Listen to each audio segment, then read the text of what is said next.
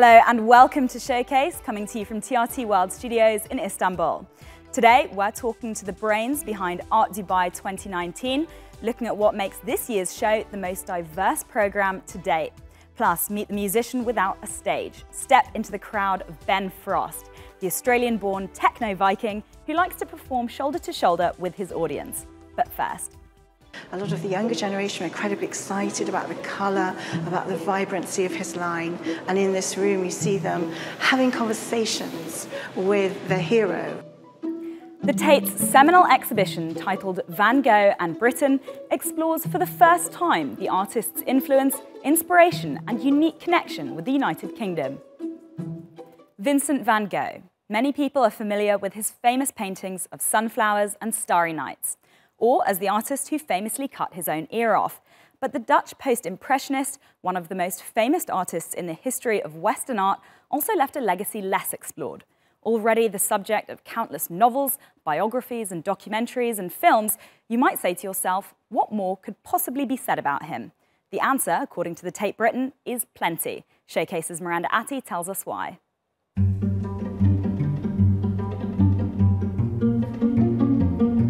At Tate Britain, what's old is new again.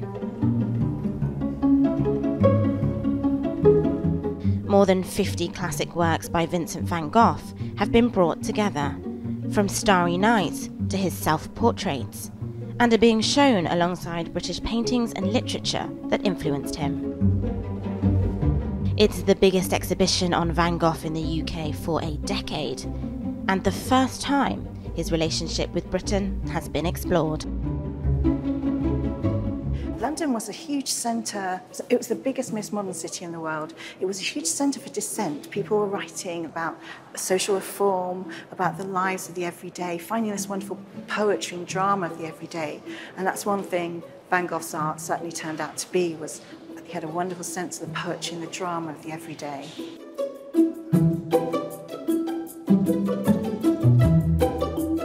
When Van Gogh was 20, he moved from The Hague to London. He would spend the next 3 years walking the streets, dreaming of his future, being inspired by the novels of George Eliot and Charles Dickens, by the paintings of Constable and Millais, by the smells and sounds of this city. He arrived as a trainee art dealer in 1873, working for Goupil & Co., one of the most successful French art dealers of its time. And he soon fell in love, not only with London, but with British graphic art. He bought around 2,000 prints and would use these 4 years later to help teach himself to draw. I think a really important work to be in the exhibition was a painting that Van Gogh did right at the very end of his life. He was not unwell, he was living in hospital, and when he was not well enough to go outside and paint, he would work from prints. And so he had one of these prints he collected way back when he was a young artist, sent to him, and it was a print of prisoners in Newgate Prison. It's his only London scene, and he did this wonderful oil painting from it. And it's no accident, of course, that he chose this motif, because while he was there, he was feeling himself in prison, cut off from the world. The Tate is as interested in Van Gogh's influence on British artists as Britain's influence on him.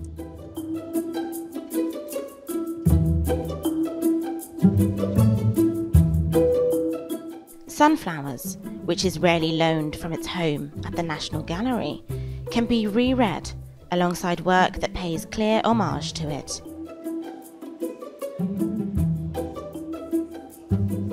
In both his landscapes and his portraits, parallels can be drawn with British artists like David Bohnberg and Matthew Smith. But for curator Carol Jacoby, Van Gogh's connection to Britain stretches beyond physical artworks, particularly in the aftermath of World War II. When the war finished, was this wonderful exhibition that took place at Tate Britain. It's one of the first Arts Council exhibitions, and he was the perfect person for the values and the ideals after the war. There was this, incredible ideal of art for everybody, which the Arts Council epitomised, and he was the perfect artist to represent that for British people. So I think that what's interesting to ask, I think what we see is that Britain has sort of created a kind of Van Gogh, this Van Gogh that's needed at each historical point. And I think it's interesting to ask what Van Gogh is for us today. Van Gogh is already so famous, it is almost impossible to present this iconic artist in a fresh way. But this exhibition does just that, taking us back to a time when a young, obscure trainee art dealer first set foot in London. In this exhibit, Tate Britain takes us on the journey of how Van Gogh fell in love with Britain and how this influenced his work until his death at the age of 37. Miranda Atty, TRT World, London. Joining me now to discuss Vincent van Gogh and his little-known relationship with London is art historian Willem-Jan Verlinden. Willem, thank you very much for joining us today on Showcase. Now, Van Gogh has been described as the most European of artists. Why do you think that is? Well, of course, being called a European artist is also, well, a bit a modern term. In times of Brexit, people leaving Europe. But he, at a very early stage, when traveling by train, for example, made it possible to go abroad, traveling from Holland to England by boat, of course, and to France by train, it gave him the opportunity to go abroad. And well, he is a very European determined artist, as he lived in 5 European countries during his life. So trying to picture what his day-to-day life was like in the UK, I think people often forget that Van Gogh was in London just 3 years after Dickens died. How much of the sort of squalor and wealth and cruelty and poverty that we see in Dickens' writing, how much of that do you see reflected in the work of Van Gogh? Well, talking about the exhibition, you can see that very clearly also there through the prints of Doré that are on display there, and that were a great inspiration for Vincent in later life to make paintings inspired on poverty he saw in real life in London. And he consumed quite a lot of British literature, didn't he? And he was a writer before he was an artist. Can you tell us a bit about his relationship with literature and being a writer? So when he comes to London in 1873, he already reads quite a lot. And then he, well, he's impressed by the country and by Dickens, of course. But he reads quite a lot of other books from other authors as well. And it is the opening at the exhibition. It's a bookshelf where you can find all copies of books that were read by Vincent or read by other family members, for example, his sisters, who also stayed, 2 of them also stayed in Britain. They say that genius doesn't go out of fashion. Why do you think Van Gogh has such a cultish following even still today? Well, I think you have to start by saying that he wasn't understood at his own time. So people just started to appreciate Van Gogh at the early beginning of the 20th century.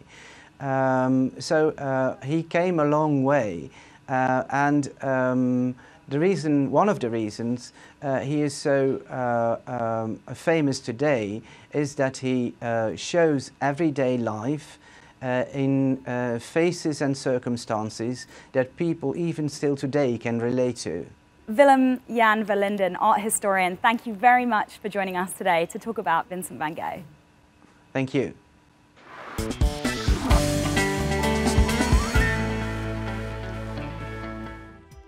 Coming up later on Showcase, changing people's perceptions of the modern art world. Showcase takes you on a trip to the neighbouring UAE art hubs of Dubai and Sharjah, which are driving the art scene on the Gulf. feel very privileged, and I have a lot of gratitude for the fact that I've been able to kind of move through the world freely. 360 degrees of Ben Frost, bringing eclectic electronica to the masses. But first, let's take a look at a few other stories that caught our eye, beginning with an artist we spoke about earlier and a recent discovery about one of his paintings.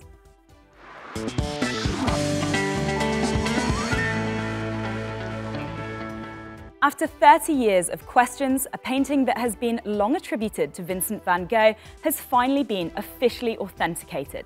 Using digital X-ray technology, the provenance of the painting, Vase with Poppies, was verified by researchers at the Van Gogh Museum in Amsterdam. They say the painting stylistically resembles other floral paintings Van Gogh made shortly after moving to Paris. And in Iraq, after 10 years of preparations and renovations, the Basra Museum is reopening. More than 2,000 artifacts dating from as far back as 6000 BC are now on display. This collection is significant considering many of Iraq's ancient statues and pre-Islamic treasures were either looted or destroyed following the US-led invasion in 2003 that toppled Saddam Hussein.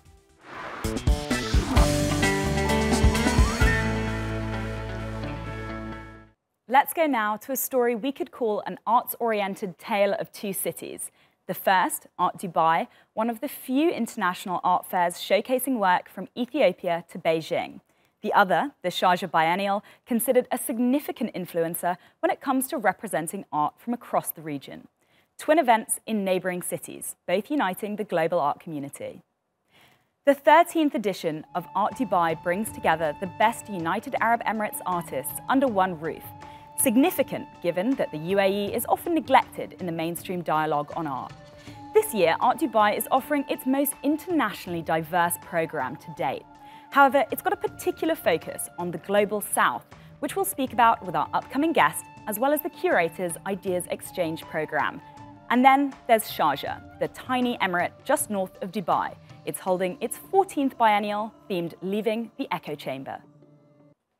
To talk about what both of these art events are offering and what they say about today's contemporary art market is art advisor and curator Deniz Caglar. Thank you very much for joining us today. And you've just wrapped Art Dubai 2019, and it was a really diverse programme. Why was it important this year to make it so diverse? Well, the thing is actually Dubai, the city itself is diverse, and the city is home to over 200 nationalities, and it has become one of the most international cultural hubs in the world today. And many artists go to Dubai to seek personal and artistic freedom, which their home countries don't offer to them. And I think in that sense, it stands out with its openness and welcoming approach in the region. And I think Art Dubai, the fair, is as a reflection of the city in that sense. And were there any new sections this year? Oh yes, there were actually two new sections. One was UAE Now, and it was the main focus of that section was artist-run platforms and collectives.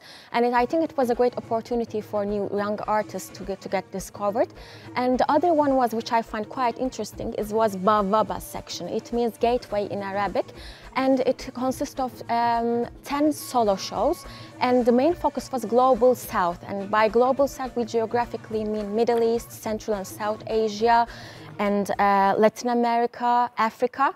And it was quite interesting because it gave a true understanding of the current artistic developments in the region, and it gave a understanding of political, social and economic structures of the region, and like themes like migration and identity. You were talking earlier about UAE Now, about emerging artists. Yeah. Is there one up-and-coming artist that we should be keeping an eye on this year? It's hard to say just one, but I think there was a great interest in carpet-inspired works, and I think Ali Shaban, for example, and Jason Saifi were my favorite ones. And you've worked on a couple of shows sort of all over the world. Mm-hmm. What have you noticed about the taste of art collectors in the Middle East in particular? I think they're more into the collections of Middle Eastern collectors are becoming more and more international, but I think they are more into conventional mediums like paintings and sculptures, and I think they're like video and installations and artificial intelligence art. The new medias are quite more like new thing for them, and I think the more interesting is the buying patterns of Middle Eastern collectors. They like to buy in bulk. Like for, let's say, at a fair, a European collector might get just a piece or two, but Arabs, they prefer getting like the whole series or like the whole works in a booth. So that's I find quite interesting. And let's talk about a little bit about women in art. How do you think the art scene is improving for female artists in the Middle East? I think there is a great change in that sense. There is this global campaign going around the world for gender inequalities in the arts, and I think it has a great impact in the Middle Eastern art scene as well. There is like so many high-profile institutions like Tate and MoMA in New York are pledged to get to include female artists in their collections. And for example, this subject was one of the major issues to get discussed in the Global Art Forum this year in Dubai as well. And finally, if I can ask you, do you think Dubai is well positioned to compete with other global art centres and art hubs? I would say it is it's a unique alternative. Like compared to London and New York, of course, there is a way to go. But I think Dubai is quite interesting in the sense that for many artists, it is like a safe area in the region, especially for the artists who want to explore political and social economic issues in the region. Deniz Caglar, art advisor and curator, thank you very much for joining us on Showcase today. Thank you.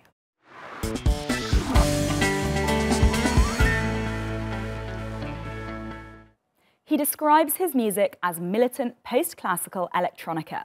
Australian producer and composer Ben Frost recently unleashed those sounds in front of an eager Istanbul crowd as part of Sonar 2019, a festival dedicated to uniting music and technology. Showcase's Adel Halim got a chance to sit down with Frost to talk about his music, as well as the importance of giving his audience a 360-degree experience.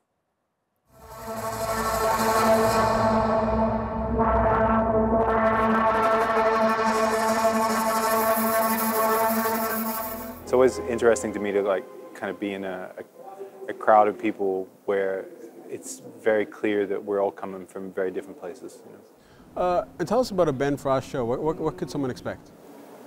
I guess what I'm trying to do, I think, is to, first and foremost, to kind of like challenge myself in those situations. Like my live shows are very unscripted. There's not a lot of, in fact, there's no playback. It's not, like I'm not following a sort of a linear narrative. So you're playing off the crowd, I imagine. Well, I'm very much just playing off like the way I've sort of set my technology up is that it's thrown a lot of wild cards at me. Like I have to interact with it. It can get very wily, and it's often a little bit it can fall apart pretty easily. So I'm always kind of like just looking for a way through it, and also just the way it interacts with a given space. The room affects me hugely, obviously, and especially playing in this situation where I'm, in the audience, like playing in the center of the room. It really changes the way I listen to it, because I'm very conscious of the fact that what I'm hearing is exactly what everyone else around me is hearing. It's we're in it together. Exactly, you have a 360 show, so just explain what made you think of that idea and to have, be surrounded by your audience. Well, I think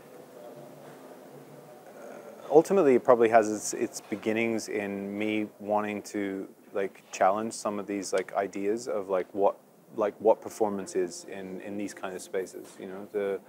The kind of paradigm of electronic music performance is constantly sort of placing people on stages above, elevating the artist above the audience.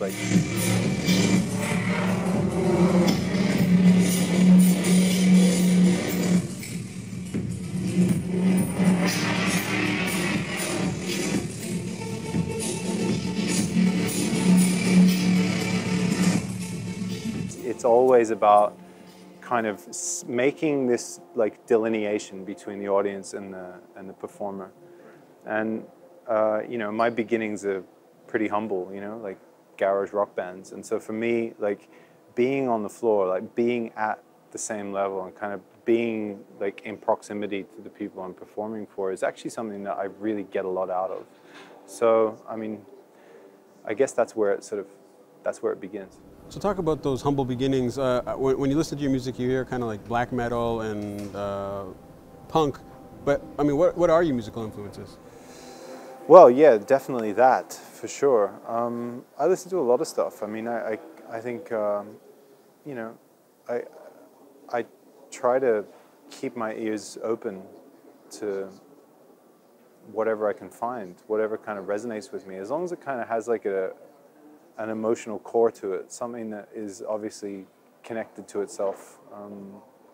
Yeah, it will get my attention. You know? Now you said I keep a roof over my head by making very questionable music. What is it about your music that's questionable? Well, look, you know, I mean, you'll be waiting a long time to hear the bass drop in my music. A lot of the time, it's look. I'm just trying to make something that kind of that feels new, that feels dangerous to me, and that ultimately is like keeping me kind of moving forward. The fact that I have an audience that's willing to go along with that is a constant source of fascination to me. Your first EP dropped in 2001, Music for Sad Children, but since then you've moved from your homeland of Australia to Iceland. Why Iceland? Well, that's the big question. I don't know. It just seemed like a good idea at the time. You know, I was very young. So we're talking 15 years ago now at this point. You know, I spent my entire adult life as an Icelander, and I'm very proud of that. You know, I don't know, these kind of, you know, finding identity in sort of these kind of ideas of nationalism is something, you know, I try not to place too much weight on it. I think when I say I'm proud of it, it's mostly that I'm kind of, I feel very privileged, and I have a lot of gratitude for the fact that I've been able to kind of move through the world freely, where so many people can't. And I think that's something I try to stay conscious of and keep at the front of my mind, and that certainly drives my work. It seems like all over the world we're talking about nationalism, borders, and who can come here and who can't come here. I mean, it's crazy. It's a crazy time. You know, it's maybe like of all of the kind of you know, all of the kind of current political climate, which is kind of hammering down on people, like in, you know, like conflict zones, obviously. But I think the long tail of all of those stories is the lasting trauma of these situations is that we're breaking up families. You know, people are not able to see one another, and I think that that's something that's not talked about enough. You know, is that as soon as you start dropping bombs on a place, people disperse, and they can't just go and visit each other. They can't jump on an EasyJet flight. You know, like yeah. So is it refreshing when you go to your show and you see a diversity of ethnicities and faces and Of course, and moreover, I think it's like I kind of see it as like a responsibility to keep pushing into spaces where it is kind of it's less easy. Like it's less of a given that there's going to be, you know, international music being performed there. So you've composed the score for a Palme d'Or nominated film. You've also done the scoring for a few television series as well. What do you enjoy about that part of your work? I guess the storytelling, like responding to an idea, responding to like responding to like the emotional crux of a story and just going, okay, this is what this thing is about, and then just taking that idea and running with it. You know, I don't like to work to picture. It's not it's not something that really I get a lot out of. Like, but what I do get a lot out of is the idea of collaboration and conversation, and kind of feeding off the idea of another inspired person, you know, like a director, and just going, okay, I'm going to take that idea you've given me and I'm going to see where it takes me. Thanks, man. Really cool. Appreciate your time. Thank you. Cheers.